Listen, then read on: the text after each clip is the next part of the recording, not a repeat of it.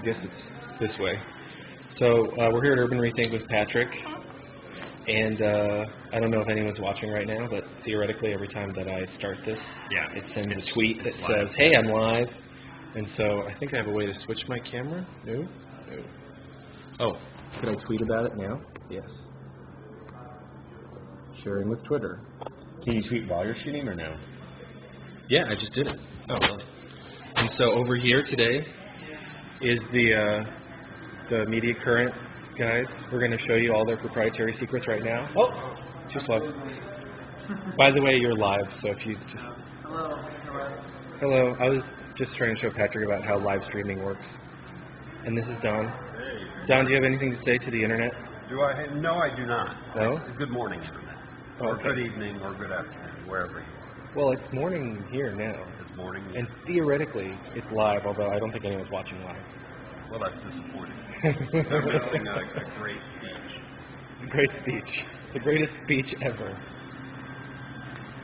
And then we have the people from the sport. We're live on the internet right now, so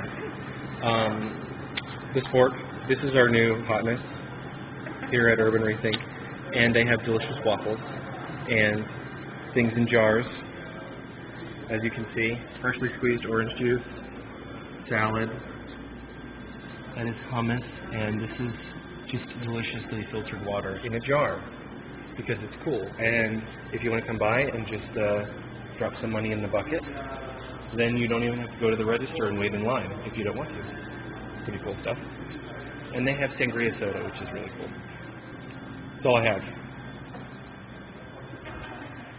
And Dina's getting some work done. Dina, you're live on the internet right now. Hi, I'd like to tell everyone to come tonight to our press conference for Broomstick Pony Summer, which leads up to Orlando's first annual Broomstick Pony Derby in September. We're going to have workshops all through the summer where people will make their own broomstick ponies to race.